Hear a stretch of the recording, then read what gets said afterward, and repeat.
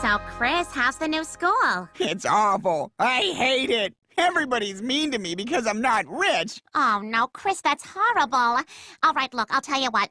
I'll call Daddy and I'll see if there's anything he can do. Good, because I haven't been this miserable since I had to throw Rocky Balboa out of the Shamrock Meat Company. Look, I'm sorry. I can't have you in here punching the meat. I mean, it's really not too many things you can't do in here, but that is one of them. What about Paulie? He's having sex with the meat. Hey, Rock, I'm porking it. That's a good one. Phew. Well, that's enough fun for one day. I'm sweating more than a non-legacy applying to Yale.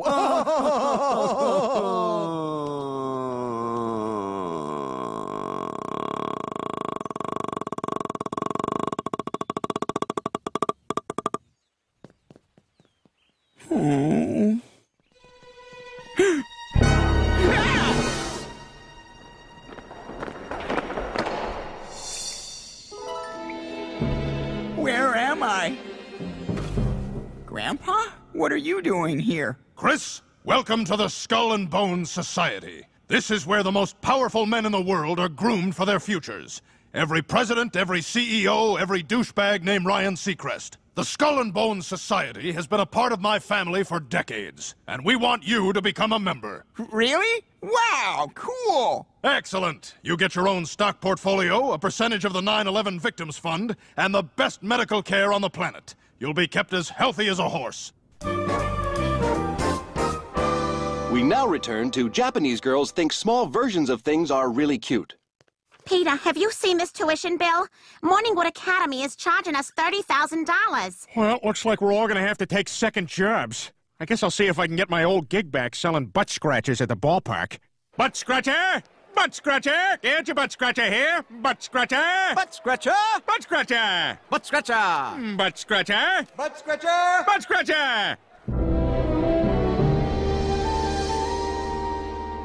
Chris, come here. You'll love this. The first Thursday of every month, we go to a local orphanage, pick out a kid, fill out all the paperwork, and then don't take him home. It's hilarious. That sounds kind of cruel. No, you'll love it. It's great.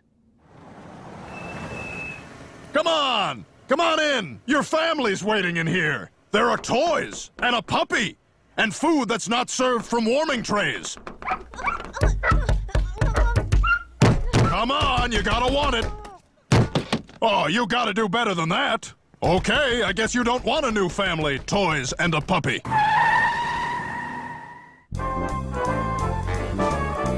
Hi, everybody, I'm home. Hey, how are you?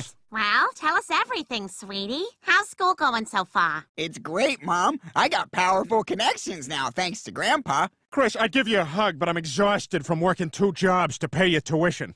I've been selling butt scratchers. Butt scratcher? No, Peter. Butt scratcher! Peter, no. Butt scratcher? No. Butt scratcher. Dad, you got an extra job just to put me through school? We all did, Chris. Meg and I have been working nights. I'll take the one on the right. Well, once again, Meg, I'll be back in an hour. And I got a job following fat people around with a tuba. Stop it! Cut it out! I have a glandular problem. That'll be $60.